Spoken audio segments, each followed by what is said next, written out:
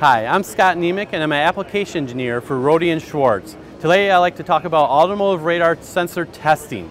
So today we're going to have a setup that's going to talk about the hardware and loop testing, which is merely testing the system of the hardware of the sensor. So we're going to talk about doing sensor, generating targets for that sensor, and verify it can track those sensors.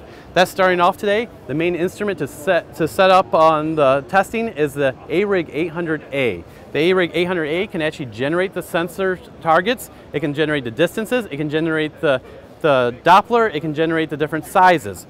Going with that, we actually have a front end, which is the QAT 100. This has a specialized front end, so that way we actually have an array of antennas that we can actually move the sensor across the front end digitally by programming it. We don't have to physically move anything else, and we can actually test it from left to right without actually having to move anything or cause any extra errors in our testing. So now that I've actually talked about the back end that's going to generate the target, the front end is actually going to move it back and forth for us. Let's actually look onto the sensor itself that we're going to test. So today I'm going to test a sensor. I took a EVM test sensor, and I'm actually going to test it to see if certain settings are going to work correctly for the sensor today. So I just put base settings in there, and let's see what it can do today. So I set it in my setup, but right away, one of the first issues that we have is that there's always a lot of reflections. So I have this absorber tube to put on there to remove all those reflections. You can see on the screen there's a whole bunch of reflections on the sensor detection right now. If I put this down, you can see that I've removed all the extra reflections that came in with the setup. So now I'm starting with a great clean setup so that way I have an accurate measurement.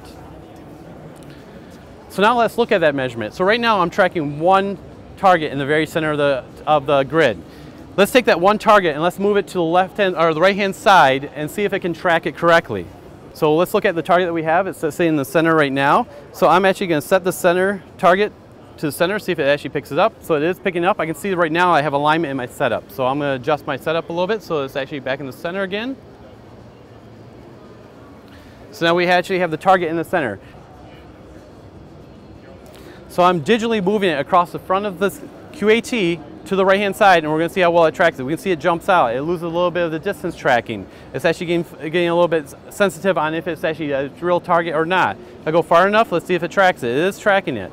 So it is holding on okay. It's not the best, so maybe I want to tweak it a little bit more. But now let's go to the left hand side. So let's go back to the center. We can see that it actually has a double reflection, which means that it's not tracking it correctly. Let's go to the center. So now we're back towards the center, and now let's actually go to the other side. So all of a sudden I can see as I'm trying to move the target to the left-hand side, it has dropped out of the sensor. So let's go a little bit farther. So now I should be coming over to about 10. Let's see if it actually comes back in.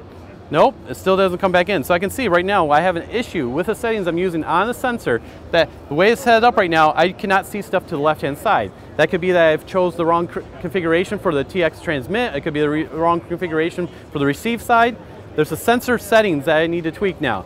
And it's only because I was able to test it with reliable, consistent electrical measurements to verify that this sensor is not set up correctly. For more information, please go to www.rohde-schwarz.com